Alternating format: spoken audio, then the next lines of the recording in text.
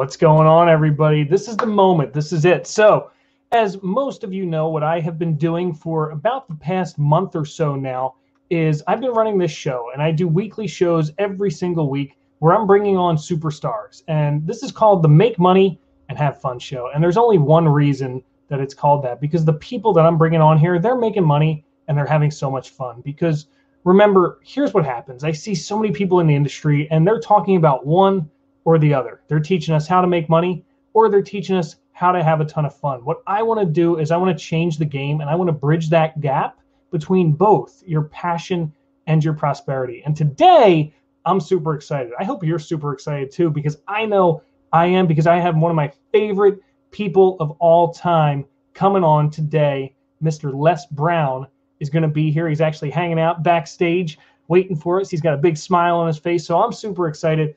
But I want to tell a quick story before I bring him out here. So this is like the craziest dream come true for me, because I remember 6 years ago being 19 years old and looking up to all these people in my life and thinking that they're so far away and I can never achieve the level that they're at. I could never speak to them, know them, get to become friends with them. And Les Brown was one of those people that I always looked up to. I listened to him in my car, on my radio, on my computer, on YouTube, and I'm just so honored and thankful to have him here. If you don't know who Les Brown is, you got to stop living under a rock, but let me give a brief description on him. He's one of the world's most renowned motivational speakers. He's renowned around the world. He's spoken for Fortune 500 companies all across the planet.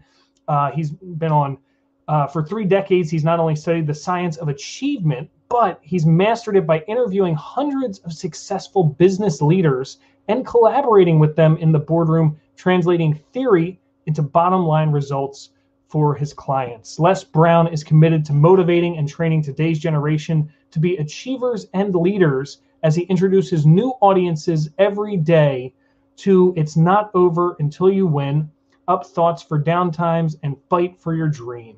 So I'm super excited to bring him on here. Let's all welcome Mr. Les Brown. Get in here, Les. What's going on?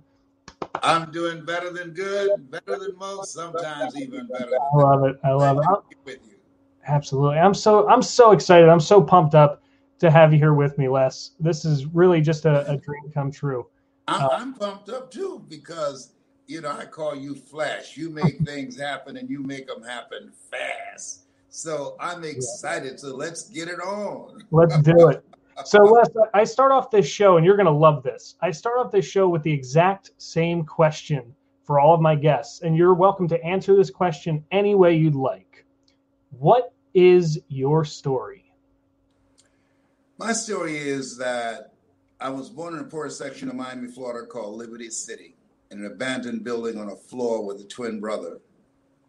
And when we were 6 weeks of age, we became foster kids. I'm here because of 2 women. One gave me life. The other one gave me love. I always say when I'm on stage that God took me out of my biological mother's womb and placed me in the heart of my adopted mother. And when I was in the 5th grade in Miami at Douglas Elementary School, I was identified as EMR, labeled educable mentally retarded, and put back from the 5th grade to the 4th grade, and failed again when I was in the 8th grade. Have no college training. But my junior year, I met an instructor very much like you, a personality similar to yours, positive and very confident. And he said, young man, go to before the room and work this problem out for me. And I said, sir, I can't do that. He said, why not? I'm not one of your students. He said, do it anyhow. I said, I can't, sir. And the other students started laughing, saying, he's Leslie. He's got a twin brother, Wesley. Wesley's smart. He's DT. And he asked, what's DT? He's the dumb twin. And they all laughed. And I said, I am, sir. And he came from behind his desk. And he said, don't you ever say that again. Someone's opinion of you does not have to become your reality. And that startled me. I come to know that how people live their lives is a result of the story they believe about themselves. My mother taught me sticks and stones can break your bones, but words can never hurt you, but words can hurt and very deeply. And it can really skew the vision that you have of yourself. And so I took him on as my spiritual father, as a mentor. I wanted to be like him. and the rest is history, because he's a great communicator. He taught me how to communicate. He and a gentleman by the name of Mike Williams, who wrote a book called The Road to Your Best Stuff. And he taught me the value of developing your mind. He said, you don't get in life what you want, you get in life what you are. He quoted Earl Nightingale, all of us are self-made, but only the successful will admit it. Amazing. I love that. And practice OQP, only quality people. Who you run with determines who you end up with. I love that. Yep. Yeah. Mm-hmm. That really, for me, that's been how I've been living my life. And, like I mentioned in the beginning, at 19 years old, I was kind of introduced to this world, and all I did was start leveling up my associations. And now here I am talking to Les Brown, virtually. So this is such a cool moment. I want to bring up that virtual kind of reality that we're living in now.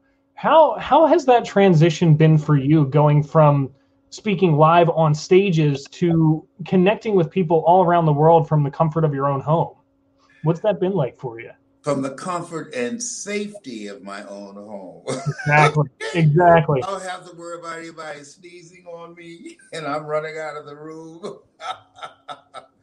It's been great. When I came back from speaking in Abu Dhabi, I had a big smile on my face, because when I speak outside of the country, I earn over $225,000 an hour. That puts a smile on your face. And the coronavirus wiped that smile off my face. But the good thing is I'm doing 3 and 4 virtual presentations a day. Right. In Hong Kong and South Africa, in the UK and Alaska. And I love it. I'm bilingual. I have squirrels on the right side of the house, so I speak squirrely. And one of the squirrels I named him Tyrone. Tyrone, I'm doing a program now. I'll talk to you later, okay? And so many times he wants to interrupt my Zoom calls. So I enjoy it, and I'm used to it. And I don't think I will ever get on a plane again.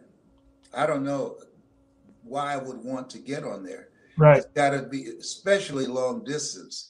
And if it's short distance, I'd rather go in a motorhome. Okay.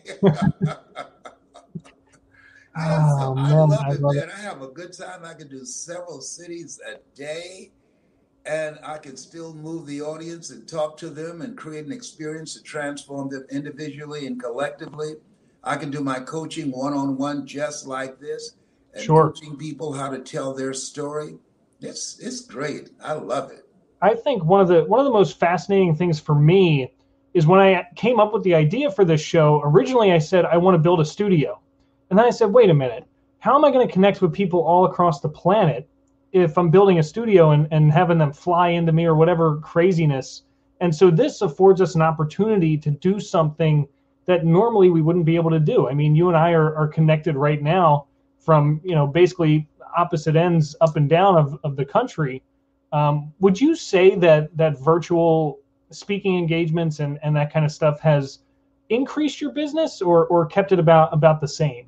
It has increased my business tremendously. It has quadrupled my business. Wow. Because I can say yes.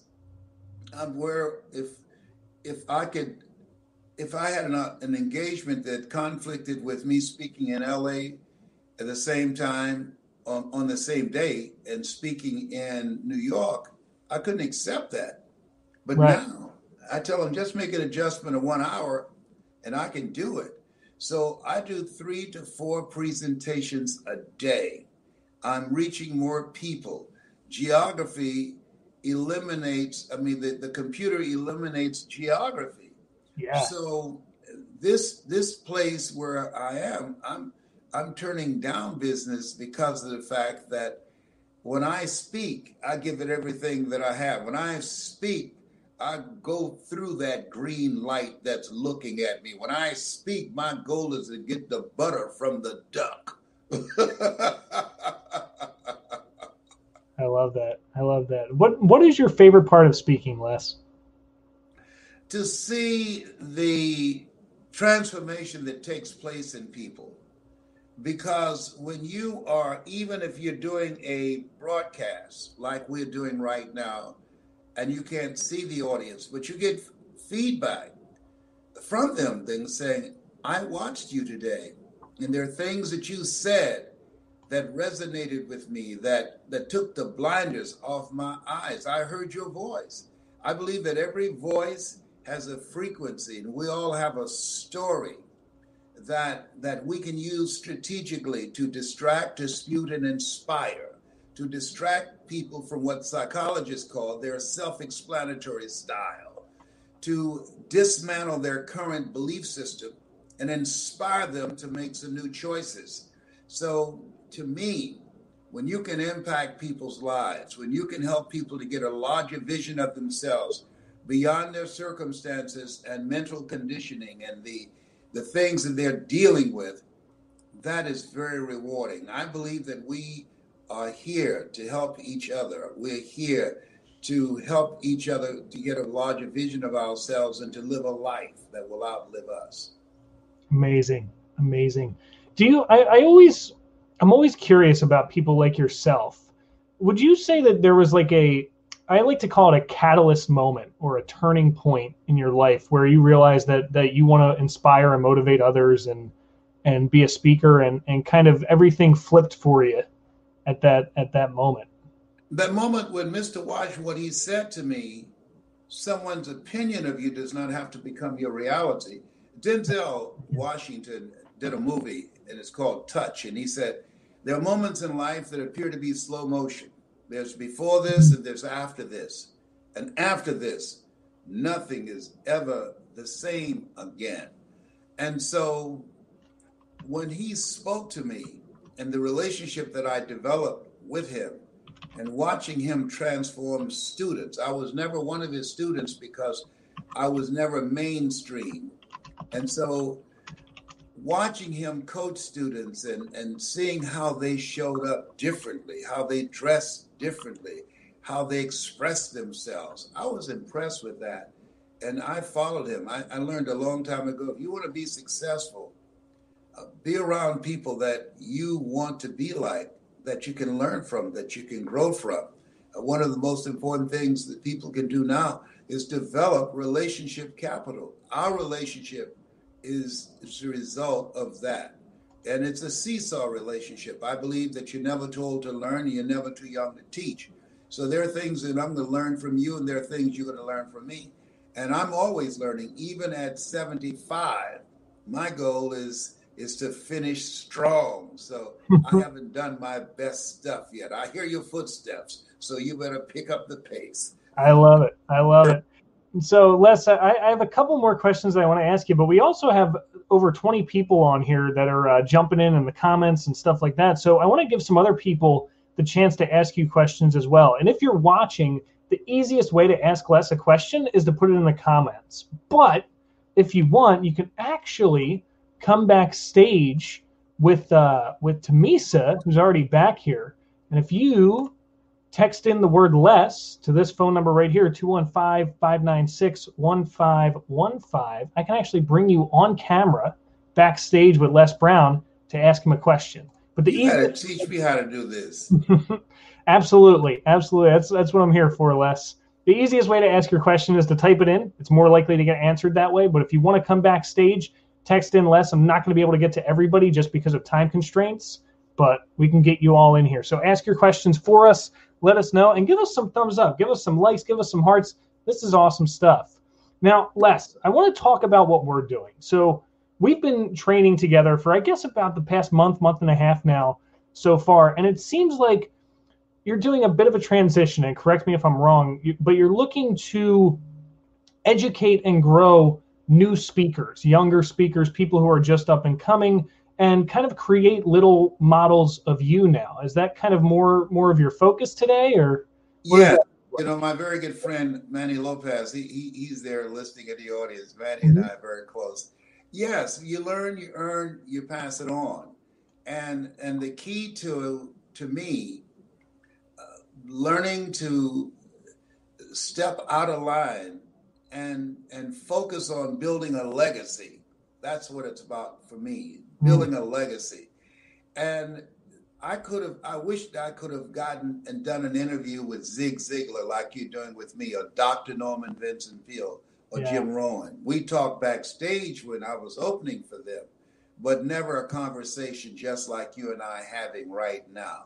I never did that with any of the giants, and none of them never would have considered endorsing me because they saw me as competition, except for Dr. Norman Vincent Peale. He did make a positive statement about me. He said, Les Brown has a rare gift, and he was the first speaker and only speaker to say that, because he saw me speak and he loved one of my quotes, shoot for the moon, because even if you miss, you'll land among the stars. And he ended his career. That's the last statement he made when he made a public presentation. And I was honored that he used my quote at that on that PBS special.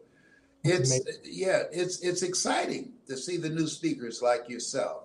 And you're doing the right thing. Having this program every day, speakers speak. And there's a rhythm to speaking, to creating special moments, to learning the range of your voice and how to modulate it and how to create a committed listening and stretching and challenging your voice so that people will pay attention. Attention is the new currency. Yes. How to get attention, how to create an experience to hold the attention, and how to ignite, to release the attention so that people begin to make new choices about themselves. So you're doing the right thing, interviewing people, getting information, but most importantly, challenging yourself to do this on a regular basis, because there's another voice in you that will emerge and that will come out. And my voice is not all the way there. I still, after 51 years, I still believe that there's more for me to do and more range in my voice. And I'm consciously and mindful of what I'm saying and how I'm saying it. I love that. I love that so much. The fact that someone like yourself can still adopt the mentality of a student, it means a lot. That's always been a big thing for me. I started my speaking career, technically, as a martial arts instructor. And it was a weird phenomenon because it was like, I'm really good at this, but I don't know why. And it's just kind of grown since then. And like you said, everything is a moment to be a student, and everybody has that time to be a teacher as well. I forget how you say, you're never too young to learn. You're never too old to learn, and you're never too young to teach. See, you can't quote Les Brown. You just got to ask him to say it. I love it. So we got a couple questions coming in here from our audience members. So I actually have a couple old mentors. I want to ask Jason's question. So Jason was actually probably my first mentor in the real estate investing space, but he said, hey, Les, what's something that you felt was a big disappointment when you first encountered it, but then later in retrospect found out that failure was the biggest blessing later on in life? Ooh. Man, Jason, I am so glad you asked me that question. No one ever asked me that question, but it's been on my mind. When I had a nationally syndicated talk show, I was paid $5 million to do the show by King World. They wanted me to do a show that wasn't me. They wanted me to be the Black Jerry Springer. And I said, that's not the kind of show I came here to do. And they canceled the show. As I look back, I'm so glad that they did. At first, I thought it happened to me. But now as I look back, it happened for me. Because who I had to become and the adjustments I had to make in my mindset. And I had gotten off my path. The singer Gladys Knight and we were married at the time. And in a very short period of time, I went through a lot. Went through a divorce from someone that I love very much. My mother passed, my best friend passed, and I was diagnosed with 4th stage cancer, 27 years ago, and I'm still here. But when I look back, that was a blessing, because that world was not my world. There's a line in the song "Lift Every Voice and Sing until earth and heaven ring," and there's a line in there that says, "Lest our feet stray from the place, our God, where we met thee, lest our hearts, drunk with the wine of the world, we forget thee." I saw a picture of a young man who played Home Alone. Can't think of his name, and they asked, "Where are they now?" And he's one of those subjects. When I saw him, I was startled about how life turned out for him. He's still here. He's got a chance to recover his life. Boy, he looked real rough. And so some things happen to you, and some things happen for you. And at the time, you can't see it. Well, so when I get up in the morning, my prayer is, all things work together for good for those who love God and for those who are called according to his purpose. And so God stepped in and says, "No, you stick to speaking. No, I don't want you doing this. I don't want you in that pool. No, you come over here and swim with me." I love that. I love that. Amazing, amazing, amazing stuff. So Manny Lopez, who you actually mentioned, has a question for you. So Manny asked, what is the most effective way you have been able to create opportunities as a speaker or a coach? The impact that you make. Mike Williams, who wrote the book, The Road to Your Best Stuff, he's my mentor to this day. The Road to Your Best Stuff. He said, "Brownie, even though you don't have an infomercial like Tony Robbins, even though you don't have financial backers spending millions of dollars for you to be on television every hour, focus on changing lives. If you focus on changing lives, the impact of that will increase your repeat business and your referral business." According to studies by the National Speakers Association, the average speaker get around 25 requests a year. I get over 3,000 a year. Wow. Because my focus has been not to speak to sell, but to remind people you have something special. You have greatness in you. And to use stories. It was Steve Jobs. He said the storyteller is the most powerful person in the world. To use stories to take them on a journey to create a significant emotional event so that people begin to get a larger vision of themselves beyond where they are now and see themselves already accomplishing and living their dream. All accomplishments happen twice. First in the mind and then in the without. I love that. I love that. And I actually want to kind of move into a little bit more talking about the technical speaking aspect. We have a couple people who actually ask questions about getting on stages and stuff like that. So Lori actually asked, how can a new speaker find free and paid virtual speaking gigs now?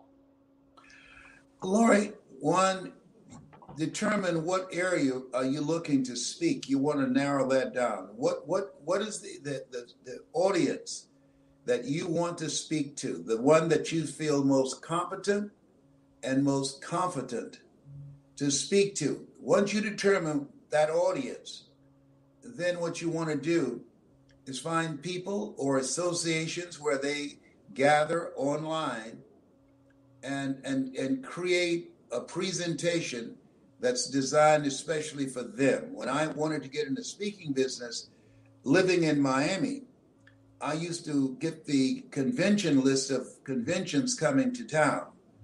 Then I would look at what their mission statement was, and I'll become familiar with their mission statement. I didn't just call them out of the blue. So I would call, let's say, a major financial company coming to town. "Hi, my name is Lesbrown. I understand you'll be coming to do a convention here in Miami. And I see that your mission statement is to help people during this time where the coronavirus is, how to stay connected even though you are apart. As you're aware, technology eliminates geography. And so what I do is create an experience with your team so that they are able to experience being connected, a sense of unity, and being on the same page and achieve the objective that you want, creating a great customer experience. But they are your internal customers. How you treat them will determine how they treat your external customers. So my goal and objective is to help you. Once I find out what it is you want, I've learned, sir, that I don't come in with a canned speech. I believe that you never take away from your clients what they want to hear. Never let what you want to say, what your clients versus what your client wants to hear. So I'm interested in knowing what is it you want that audience, your audience, to walk away with. What are the 5 takeaways that at the end of my presentation, because of that experience, Oliver Wendell Holmes said that once a man or woman's mind has been expanded with an idea, concept, or experience, it can never be satisfied to going back to where it was. Let me know what those things you want them to have, and I will incorporate that in my presentation and make you look good and motivate and inspire them to pursue those goals and make their goals, the goals that you have, and their goals become one. Amazing. So it's more focused around speaking for the audience in a sense, as opposed to just pontificating at them. Yeah, when I came into the industry, it's governed by the Dale Carnegie course to this day, and it's a very good course. And they teach, tell them what you're going to tell them, and then tell them what you told them. Right. I teach and I train speakers, as you're aware. Never let what you want to say get in the way of what the audience needs to hear. Conduct communications intelligence. Find out their sweet spot. What's keeping them up at night? What's stressing them out? And what are the things they've tried? What are the things they've heard that did not work? What third-party validation are you calling me in for that I will have more influence and power to bring that perspective than you? I'm curious, Les. I had a question. I actually wrote this down, and I think that might have just been the answer to it, but I want to ask you anyway. Would you say that right there is what makes the difference between someone just being a speaker and becoming this world-renowned authority like yourself in the speaking world? In 51 years, I've never given the same speech. That's one. Number two, the majority of speakers have a memorized script. Right. I teach and train you how to speak to the heart. Out of the things that you've experienced, the things that you've gone through, because the things that you've overcome, the things that you have experienced, become the survival guide for someone who's struggling with that right now. And what you do is you custom design a presentation that will take them on a journey within themselves that they can never go by themselves. I love that. So let's kind of get into a little bit more of the payment around speaking engagements, because I think that even people that are inspired by speaking, that's a little bit enticing to them. So Manny actually asked a great question about payment for speakers. And he asked, would you recommend speakers today focus on trying to get speaking fees or paid up front to speak, or rather focus on the back-end follow-ups? And which one of those do you feel gets better results? When I got started speaking, the money was at the microphone. Mm-hmm. That's no longer true. Mm-hmm. You can speak free and earn over $200, $300, $1 million a year because of what's happening in terms of products on the back end, selling a one-day, full-day training or a weekend mastermind. So the money is at the back end. But I encourage people, don't speak to sell. Speak to create value for your audience. If you transform people's lives individually and collectively, 95% of speaking engagements come about because of personal recommendation. If you transform people's lives individually and collectively, if you can make them feel good, you can make them laugh, you can entertain them, you provide some content for them, they will recommend you to their members, to their friends, to people that's on their level and can sign that check. I love it. So yes, create the value first. That's amazing. And that follows two sequences here on the show that I believe are really, really strongly evident here. One is the relationship currency, which we've been talking about basically since the beginning. And the other thing is understanding that money is really nothing more than just a byproduct of value creation. And when people understand that, doors open wide up for them. Without any question. Yes, you don't get paid by the hour. You get paid for the value you create in that hour. Absolutely, absolutely. So we have a couple people backstage with us, and I actually want to bring them on to see what they have to say to you, Les. So let's bring on Tamisa. Tamisa's been hanging out with us actually even before the show started. She got in here early, and she's been waiting to come on. So let's bring Tamisa on. What's up, Tamisa?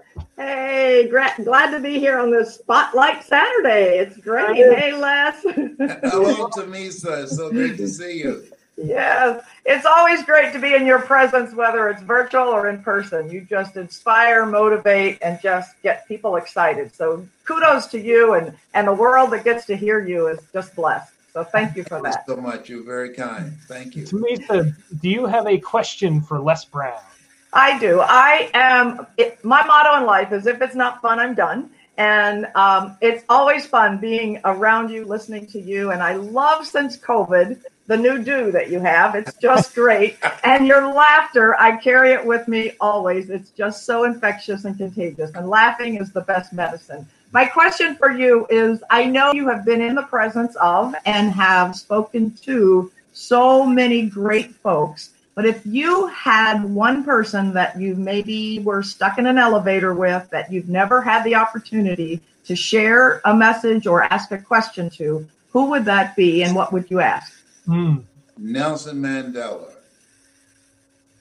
Cool.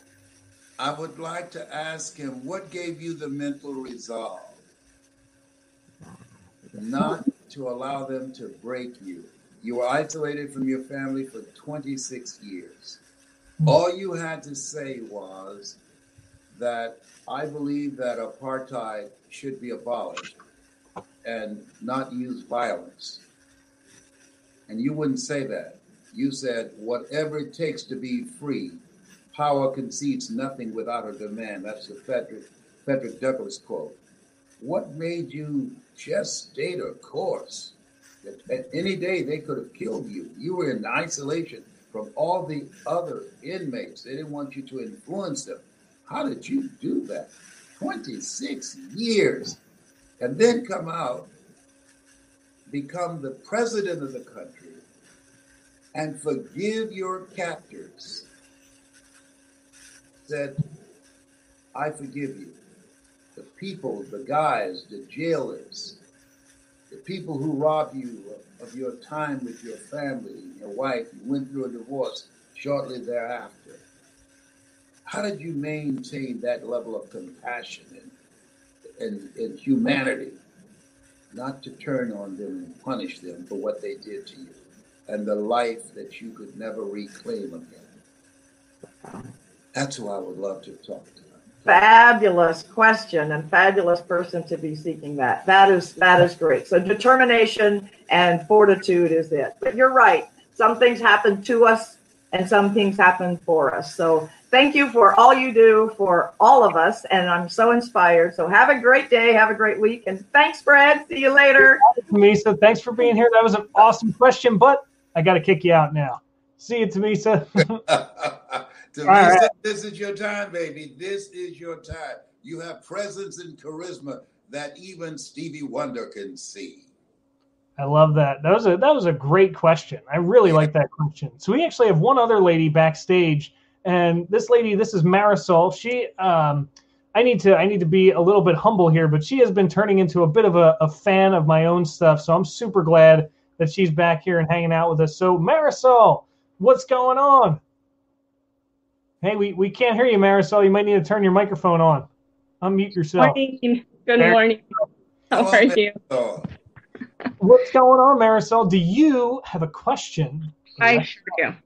My question is, I would love to hear Mr. Brown's perspective or take on learned helplessness versus manipulative behavior? Well, the learned helplessness that was written by Martin Seligman from the University of Minnesota, that people have been trained and learned how to become helpless. The other concept that you mentioned, I'm not familiar with that. But what Seligman said, which I think was backed up by psychocybernetics, by Maxwell Maltz, that we become conditioned based upon our environment and our circumstances, that between the ages of 0 and 5, a word is formulated in our heart, and that word is yes, or that word is no. And that we can reverse that. We can begin to restructure our thinking through going to seminars and workshops and through reading and through the relationships that we have and the goals that we have beyond our comfort zones. Because in order to do something you've never done, you've got to become someone that you've never been. And so we can learn to be empowered. We can learn to restructure how we see ourselves, change our self-image, and begin to have major breakthroughs in every dimension of our lives. One of the things I love to do is quote Denzel in this movie called Touch. We're taught by Paul, forgetting those things which are behind, reaching forth unto those things which are before. We press toward the mark of the higher calling. Well, there's a line in a movie that I saw. Magnolia is the movie, Tom Cruise. And the line was, woke me up at 3 o'clock in the morning. We might be through with our past, but our past is not through with us. Mm-hmm. When I see somebody doing something, I don't ask, why did they do it? I ask, what happened to them that caused them to become this kind of person? I understood when my mother said to me when we were coming across the Venetian Causeway, and there were signs that said, Jews, dogs, and coloreds not allowed. And I asked my mother, I said, why do they hate us? And she said, I don't know. But don't you ever be like them. I saw this lady the other day. She said, I hate you. She was talking to some Black Lives Matter protesters. I hate you, and I'm going to teach my children to hate you. And I've always, since that time on the bus with my mother sitting in the back, I always wonder, what happened to white people, those who are the perpetrators and those who are the witnesses? Those who just watch, like the cops did, with one of their buddies had a knee on George Floyd's neck. How do you watch people be dehumanized, demeaned, and dismissed? This study came out, the Federal Reserve, and it said that a Black college graduate who graduates with thousands of dollars of student debts, they compared the wealth of them and white high school dropouts. The white high school dropouts create 3 times more wealth than Black college graduates who graduate with thousands of dollars of student loans because of systemic racism. Yeah. So that's my new book is called You've Got to Be Hungry, Your Greatness Within to Win. That the only way when you're a person of color, the only way that you are going to get a fair shake, you got to give it to yourself. Nobody's going to give it to you. You got to fight for it. Frederick Douglass said, we won't get everything that we fight for, but everything we get, there will be a fight. Thank you. It's exactly what I needed to hear to pump me up for the rest of the weekend. Thank you. Okay, thank you, Marisol. Thank you. Marisol, this There's is awesome. absolutely nothing you can do about it. See you, Marisol. Thanks for coming on. Pick That me was out. great.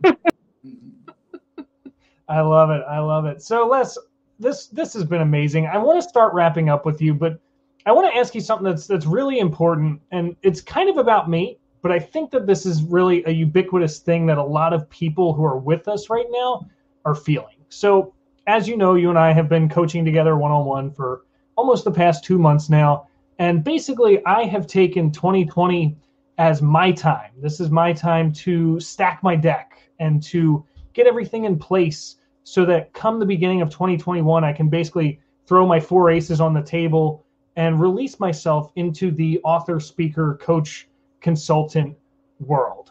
And as I'm sure you know, 51 years in this business, entrepreneurship is a roller coaster. And some days you wake up and you're excited, you're motivated, you're pumped up, and you're ready to go. And then the next day you wake up and you're like, what did I do? Why am I in this? So Les, what would be some words of motivation, just some way of saying that it's possible. You can do this. And, do you think it's something that anybody can do and anybody can make happen?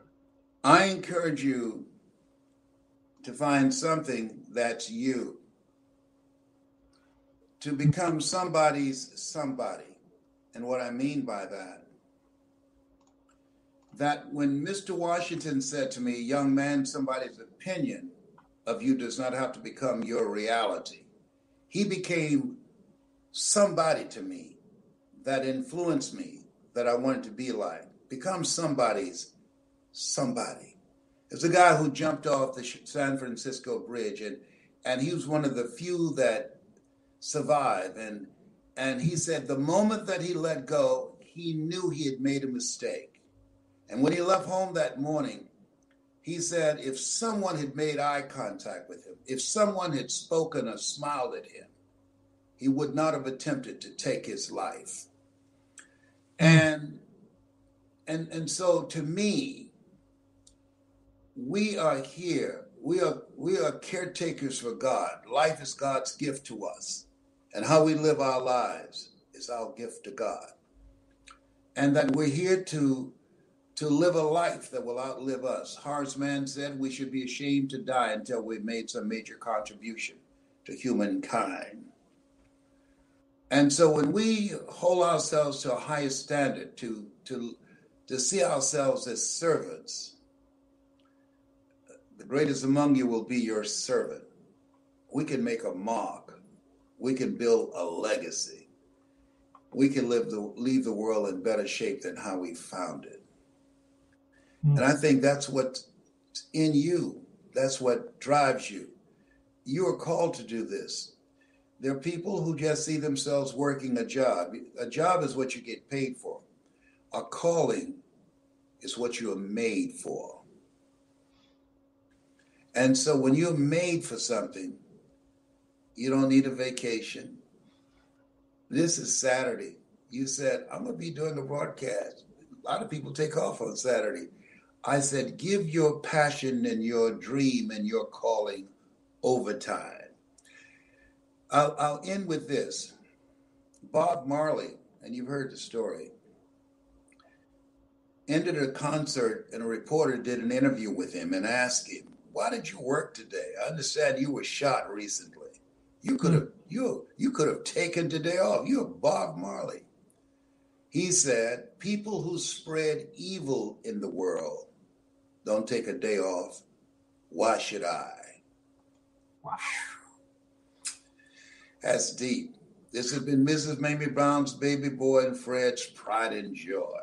That's my story, and I'm sticking to it. Any of your people would like to have some one-on-one coaching, have them reach out to me, lesbrown77@gmail.com. 7 is my lucky number. Love it. I love it. I'm actually going to put that on the screen. So if any of you want to train with Les Brown the way that I am, send him an email. Send this guy an email. If you thought this was good stuff, let's get some thumbs up going, get some hearts going on. This was excellent. Tamisa's giving us thumbs up even in the backstage there. She's giving us double thumbs up. I love it. I love it. Les, This was absolutely amazing. I It's love a it. pleasure. Thank you. Give your father my regards. He's raised greatness in you. I love that. I love that, Les. Thank you so much for being here. Yes. But unfortunately, all good things must come to an end. So, Les, until next time, thank you again. All See ya. right. Bye for now.